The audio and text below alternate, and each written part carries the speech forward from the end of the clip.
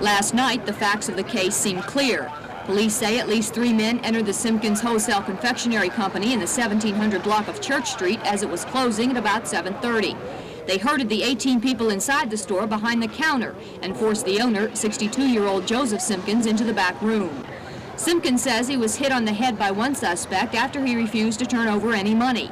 The robbers took some cash and started to leave, but Simpkins fired a shotgun blast from the back room through a one-way mirror window. The victim, Daniel Parker, had entered the store after the robbery started and was standing at the counter. At first, police thought he had been hit by a shotgun pellet fired by Simpkins, but an autopsy this morning proved otherwise. Based on the preliminary investigation, we felt that the victim had been shot by a pellet from the shotgun fired by Mr. Simpkins. However, an autopsy this morning revealed that the victim had been shot by a small caliber handgun. The fact that it was not a shotgun pellet, that it was a pistol, does that eliminate Mr. Simpkins as the person who fired the fatal shot? Apparently so, it does. Witnesses say 2 of the robbery suspects were carrying pistols, but no one saw Parker get hit, so police are not sure who fired that fatal shot. No one else was hurt. Authorities are still looking for the 3 suspects.